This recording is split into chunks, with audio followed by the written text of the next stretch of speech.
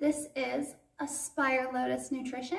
I am Yogi Ari, and today I'm going to talk about 6 habits that will greatly impact your mental and physical life. So these are 6 habits that psychologists say if you work at them all the time, you'll see real changes. So I personally believe in all 6, so I am going to share them with you today. So habit 1. Habit 1 is moving with intention. Moving with intention really awakens you to how you live your life. It really brings more self-awareness into how everything in your life really works.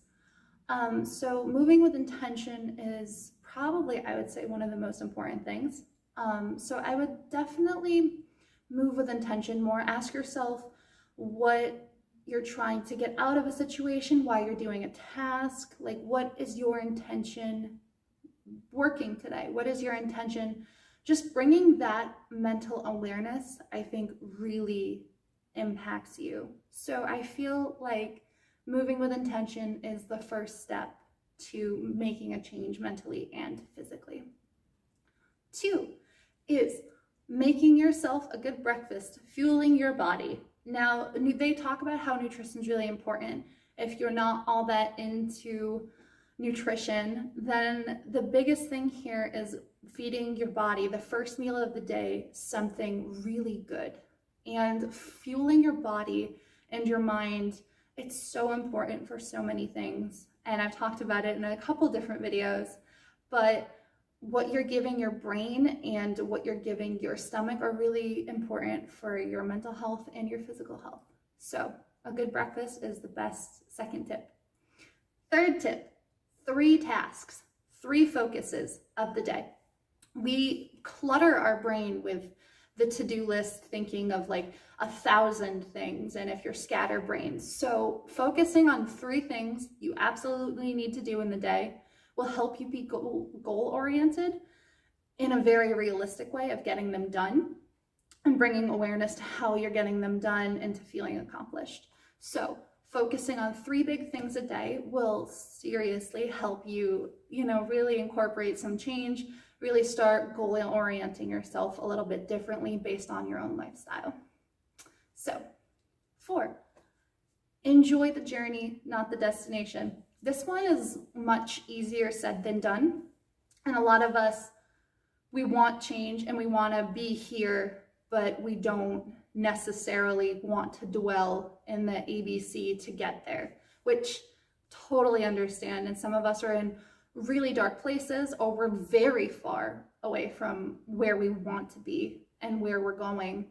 But enjoying the journey really has to do with the hard work that you're putting into it, and really settling into who you are and how much energy you're putting into things, how much work, that needs to be accepted, and that needs to be something that you look at yourself. That's something that you need to love and cherish, because you are putting in the hard work to get there.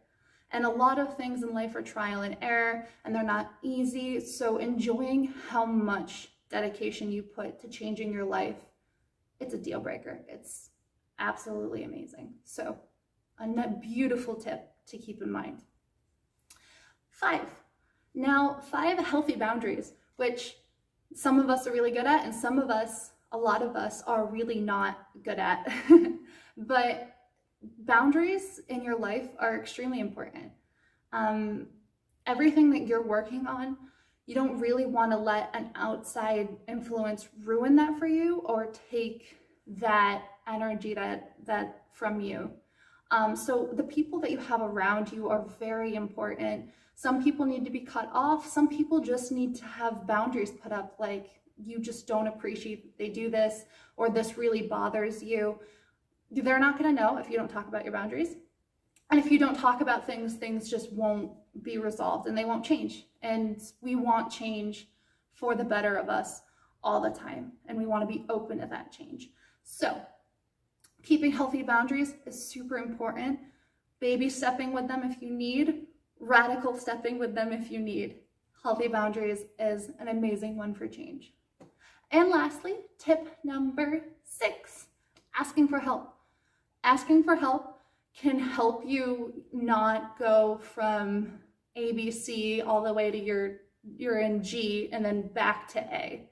Like, you want to ask for help so that you don't have to backtrack so much of your time, and so that you can get what you need faster. And we can't be open to change and real positive movement in our life if we're not seeking that help from other people, from support, which kind of ties into boundaries too, if you need to ask people for more support.